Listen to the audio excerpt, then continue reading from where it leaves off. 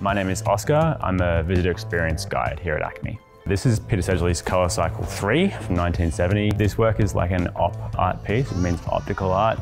Those kind of artworks are ones that use a sort of like 2D static surface, but with either like abstract form or pattern or line or colour.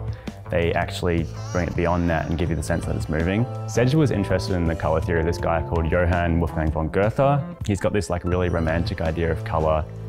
He thought that like every colour exists on a point between light and darkness, like it's a spectrum.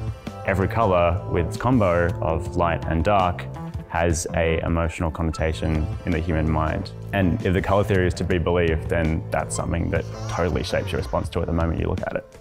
Looks like the circles are kind of shifting, they're expanding, contracting, like they kind of get more sharply defined or less sharply defined under that light.